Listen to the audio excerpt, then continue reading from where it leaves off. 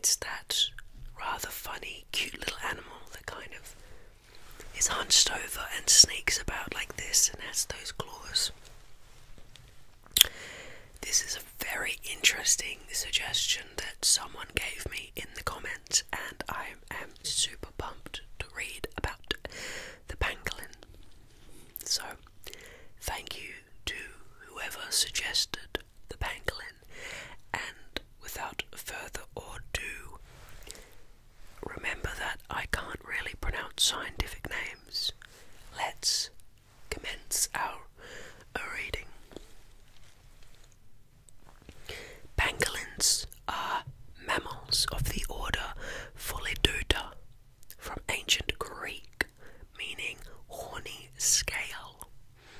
The one extant family, Manidae, has 3 genera: Manus, Phytagonus, and Smutsia. Manus comprises the 4 species found in Asia, while Phytagonus and Smutsia each include 2 species living in sub-Saharan Africa. These species range in size from 300 to 100 centimeters, which is 12 to 39 inches. A number of extinct pangolin species are also known. Pangolins have large protective keratin scales covering their skin. They are the only known mammal with this feature. They live in hollow trees or burrows, depending on the species. Pangolins are nocturnal, and their diet consists of mainly ants and termites, which they capture using their long tongues.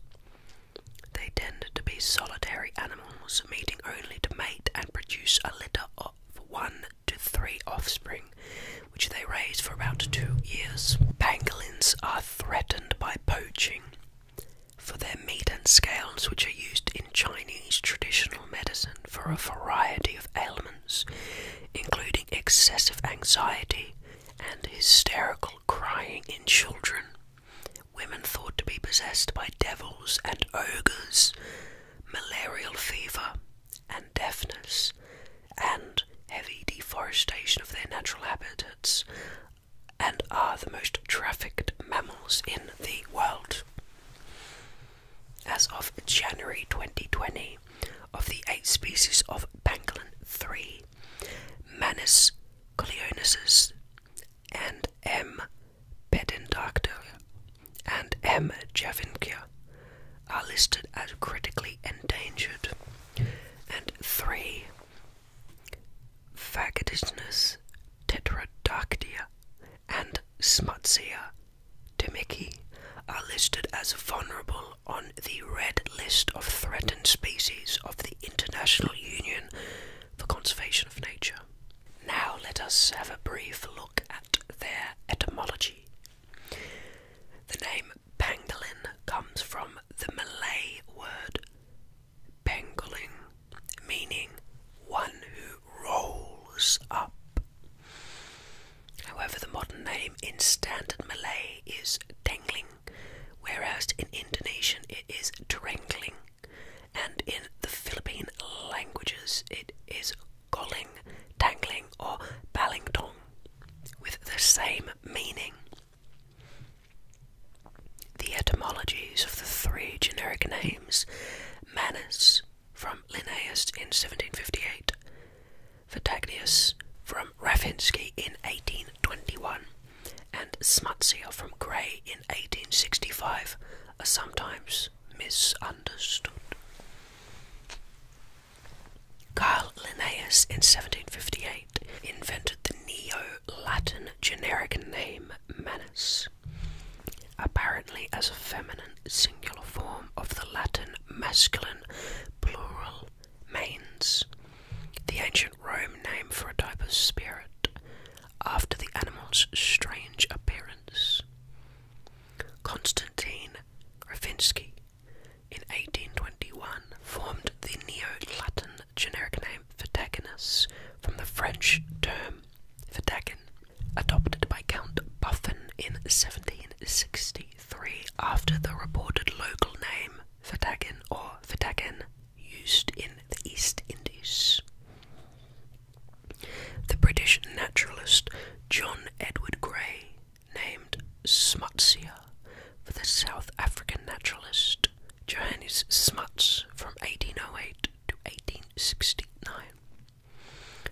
first South African to write a treatise on mammals in 1832, in which he described the species Manis dominici. Taxonomy. All species of living pangolin had been assigned to the genus Manis until the late 2000s, when research prompted the splitting of extant pangolins into 3 genera: Manis, Vatagnus, and Smutsia. And then after this, it goes on to the rather extensive list of the different suborders of the pangolins, which I'm not going to read now, as that would be possibly rather boring. Now let's go into the phylogeny. Among placentals, the order Pholidota was considered to be the sister taxon to Xenathra, a neotropical anteaters, sloths and armadillos, and pangolins have sometimes been named scaly anteaters. However, recent genetic evidence indicates their closest living relatives are the carnivorans, with which they form a clade termed either Ferae or Ostentoria. Fossil groups like the creodonts and paleodonts are even closer relatives to pangolins, the latter group being classified with pangolins in the clade Pholidotomorpha. The split between carnivorans and pangolins is estimated to have occurred 79 to 87 million years ago. Now into among the Manidae. The first dichotomy in the phylogeny of extant Manidae separates Asian pangolins, the Manis, from African pangolins, Smutsia, and the Vatagnus. Within the former Manis pentaclia is the sister group to a clade comprising M. grassanicata and M. javanica. Within the latter, a split separates the large terrestrial African pangolins of genus Smutsia from the small arboreal African pangolins of genus Vatagnus.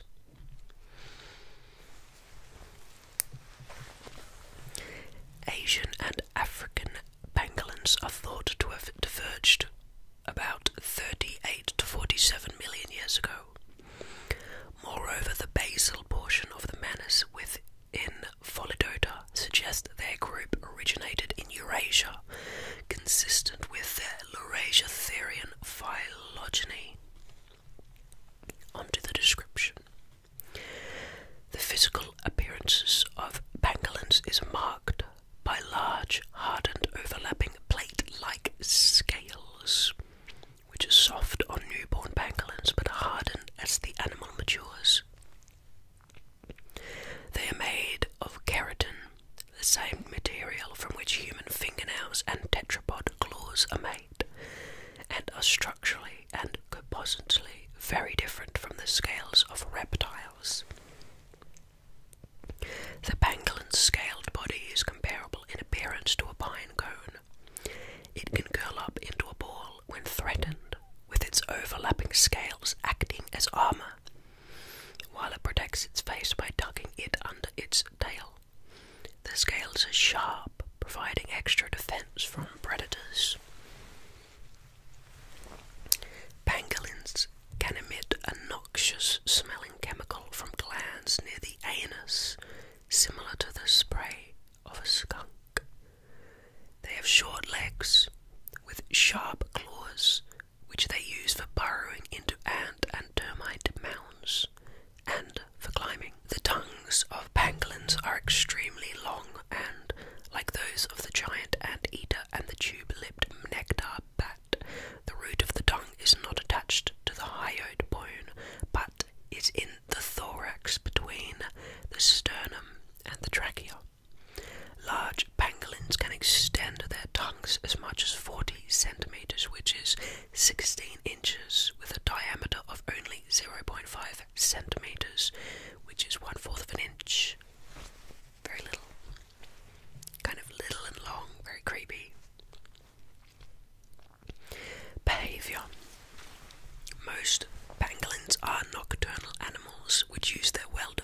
sense of smell to find insects. The long-tailed pangolin is also active by day, while the other species of pangolins spend most of the daytime sleeping curled up into a ball in volation. Arboreal pangolins live in hollow trees, whereas the ground-dwelling species dig tunnels to a depth of 3.5 meters, which is 11 feet 6 inches. Some pangolins walk with their front claws bent under the footpad, although they use the entire footpad on the rear limbs. Furthermore, some exhibit a bipedal stance for some behavior and may walk a few steps bipedally. Pangolins are also good swimmers. Now let's take a little bit of a look at the pangolin diet. Pangolins are insectivores.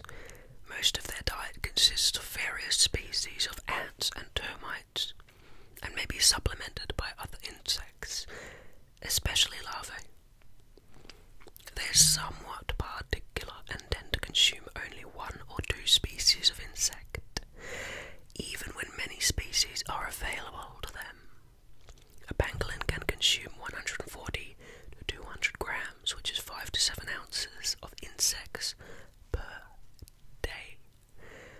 Pangolins are an important regulator of termite populations in their natural habitats. Pangolins have very poor vision, so they rely heavily on smell and hearing. Pangolins also lack teeth. Therefore, they have evolved other physical characteristics to help them eat ants and termites. Their skeletal structure is sturdy, and they have strong front legs that are useful for tearing into termite mounds. They use their powerful front claws to dig into trees, ground, and vegetation to find prey, then proceed to use their long tongues to probe inside the insect tunnels and to retrieve their prey. The structure of their tongue and stomach is key to aiding pangolins in obtaining and digesting insects. Their saliva is sticky, causing ants and termites to stick to their long tongues when they are hunting through insect tunnels. Without teeth, pangolins also lack the ability to chew. However, while foraging, they ingest small stones called gastroliths, which accumulate in their stomachs to help grind up ants. This part of their stomach is called the gizzard, and it is also covered in keratinous spines. These spines further aid in the grinding up and digestion of the pangolin's prey.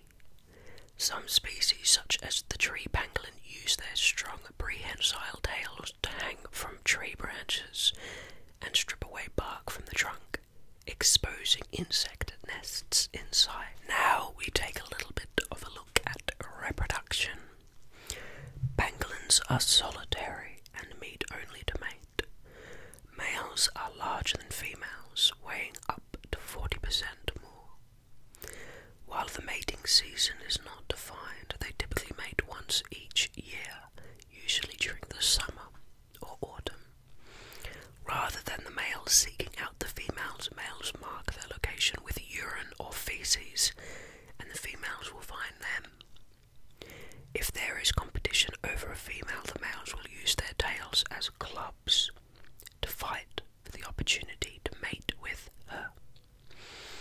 Gestation periods differ by species, ranging from roughly 70 to 140 days. African pangolin females usually give birth to a single offspring at a time, but the Asiatic species may give birth to from 1 to 3. Weight at birth is 80 to 450 grams, which is 2 3/4 to 15 3/4 of an ounce, and the average length is 150 millimeters, which is 6 inches. At the time of birth, the scales are soft and white. After several days, they harden and darken to resemble those of an adult pangolin. During the vulnerable stage, the mother stays with her offspring in the burrow, nursing it, and wraps her body around it if she senses danger. The young cling to the mother's tail as she moves about, although in burrowing species, they remain in the burrow for the first 2 to 4 weeks of life. At 1 month, they first leave the burrow riding on the mother's back. Weaning takes place around 3 months of age, at which stage the young begin to eat insects in addition to nursing. At 2 years of age, the offspring are sexually mature and abandoned by the mother. Now time to look at the threats to the pangolin. Pangolins are in high demand for Chinese traditional medicine in southern China and Vietnam because their scales are believed to have medicinal properties. Their meat is also considered a delicacy. 100,000 are estimated to be trafficked a year to China and Vietnam, amounting to over 1 million of the past decade.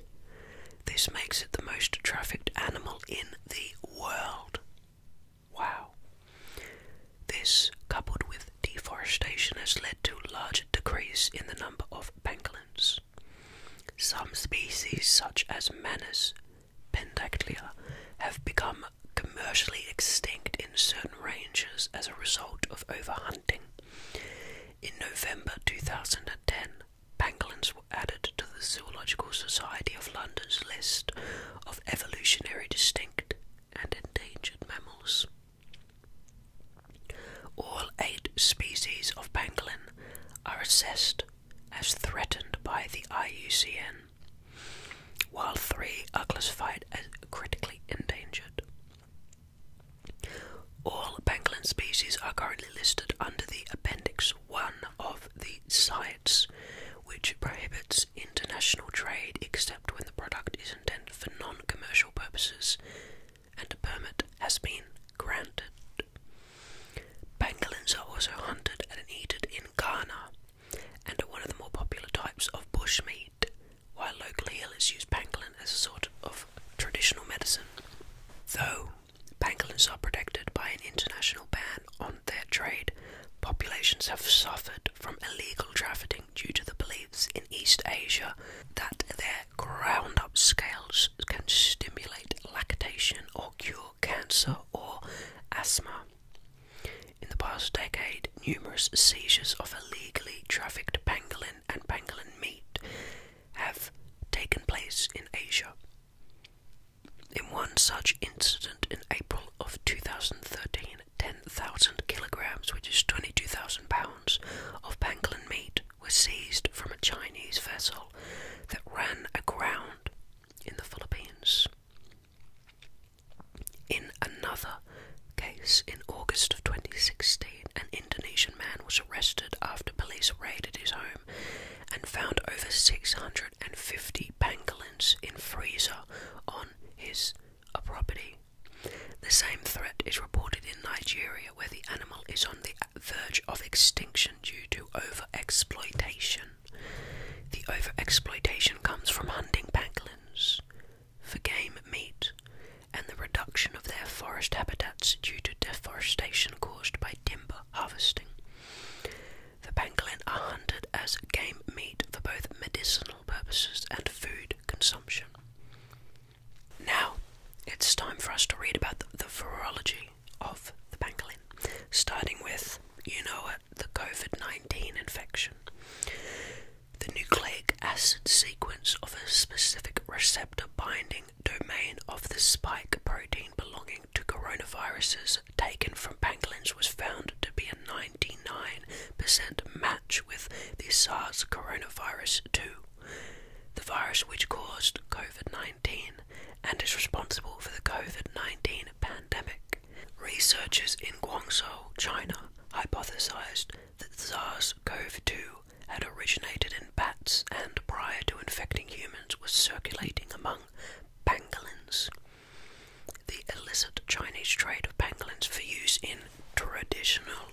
Chinese medicine was suggested as a vector of human transmission. The discovery of multiple lineages of pangolin coronavirus and their similarity to SARS-CoV-2 indicate that pangolins are hosts for SARS-CoV-2-like coronaviruses. However, whole genome comparison found that the pangolin and human coronaviruses share only up to 92% of their RNA. Ecologists worried that the early speculation about pangolins being the source may have led to mass slaughters, endangering the animals further, which was similar to what happened during the Asian palm civets during the SARS outbreak. Moving further down the virology to pestivirus and cultivirus. In 2020, two novel RNA viruses distantly related to pestiviruses and cultiviruses have been detected in the genomes of Manis javanica and Manis pentadaclea. To refer to both sampling sites and hosts, they were named Dongyang pangolin virus DYPV and Lishui pangolin virus LSPV. The DYPV pestivirus was also identified in Amblyomma javanese nymph ticks from a diseased pangolin. Now, interestingly, let's have a look at the claims about medical evidence. Pangolin scales and flesh are used as ingredients for various traditional Chinese medicine preparations, while clinical tests have not demonstrated the efficacy of those practices and they have no logical mechanism of action. Their popularity still drives the black market for animal body parts, despite concerns about toxicity and transmission of diseases from animals to humans. The ongoing demand for parts as ingredients continues to fuel pangolin poaching, hunting, and trading. The official pharmacopedia of the People's Republic of China includes Chinese pangolin scales as an ingredient in TCM formulations. Pangolins were removed from the pharmacopedia in 2020. Good. Although pangolin scales have been removed from the list of raw ingredients, the scales are still listed as a key ingredient in various medicines. That should be removed as soon as possible. That's really messed up. The medical powers of pangolin meat and scales claimed by traditional Chinese medicine practitioners are based on they eat ants, they have long tongues, and they have scales that protect them. The Chinese name Xuanshanjia, penetrating the mountain scales, emphasizes the idea of penetration or passing all the way through even massive obstructions such as mountains, plus the distinctive scales which embody both penetration and protection, and some people think imply similar powers to penetrate blockages within the body and to give protection. Absolutely makes not even a shred of sense, but that is alternative medicine. The first record of pangolin scales occurs in Benkao Shizu, Valorium of Shenong's Classic of Materia Medica in 500 CE, which recommends pangolin scales for protection against ant bites, burning the scales as a cure for people crying hysterically during the night. During the Tang dynasty, a recipe for expelling evil spirits with a formulation of scales, herbs, and minerals appeared in 682, and in 752 CE the idea that pangolin scales could also stimulate milk secretion in lactating women, one of the main uses today, was recommended in the Wei Tai Miao, which is Arcane Essentials from the Imperial Library. In the Song Dynasty, the notion of penetrating and clearing blockages was emphasized in the Taiping Shui Hu Fei formulas from benevolent sages, compiled during the era of peace and tranquility.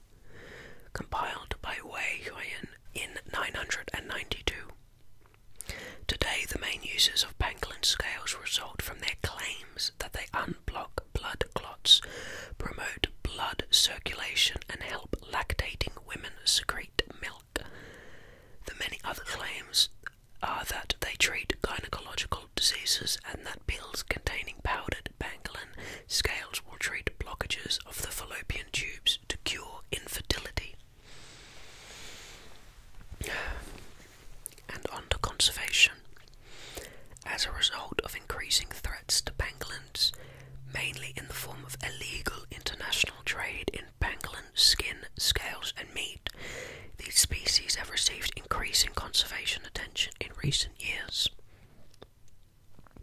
As of January 2020, the IUCN considered all 8 species of pangolin on its red list of threatened species as threatened. The IUCN SSC Pangolin Specialist Group launched a global action plan to conserve pangolins dubbed Scaling Up Pangolin Conservation in July of 2014. The action plan aims to improve all aspects of pangolin conservation with an added emphasis on combating poaching and trafficking of the animal while educating communities of its importance. Another suggested approach to fighting pangolin and general wildlife trafficking consists in following the money rather than the animal, which aims to disrupt smugglers' profits by interrupting money flows. Financial intelligence gathering could thus become a key tool in protecting these animals, although this opportunity is often overlooked. In 2018, a Chinese NGO launched the Counting Pangolins movement, calling for joint efforts to save the mammals from trafficking. Wildlife conservation group Traffic has identified 159 smuggling routes used by the pangolin traffickers and aims to shut these down. Many attempts have been made to breed pangolins in captivity, but due to their reliance on wide-ranging habitats and very particular diets, these attempts are often unsuccessful. Pangolins have significantly decreased immune responses due to a generic dysfunction, making them extremely fragile.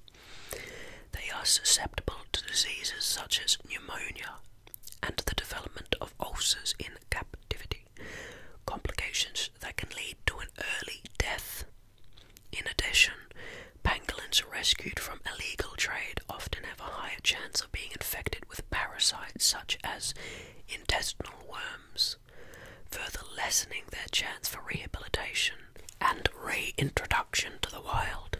Recently, researchers have been able to improve artificial pangolin habitats to allow for breeding of pangolins, providing some hope for future reintroduction of these species into their natural habitats.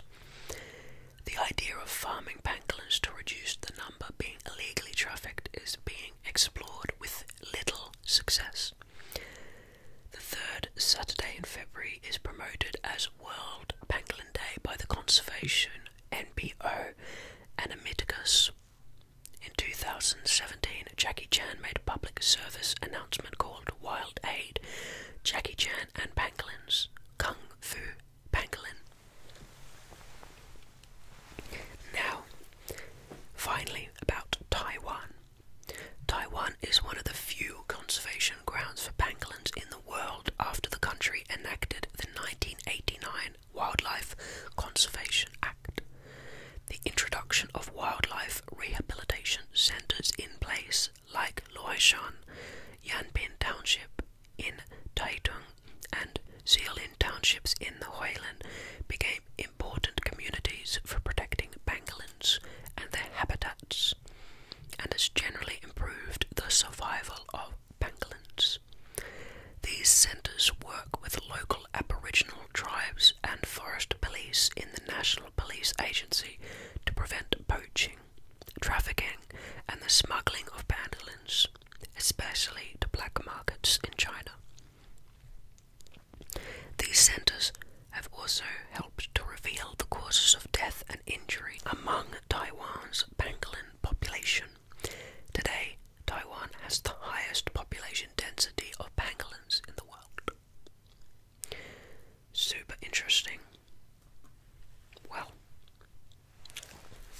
very much for joining me for another relaxing, whispering Wikipedia video.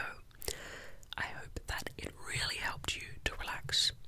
If you have any favourite animals or anything you would like me to read about,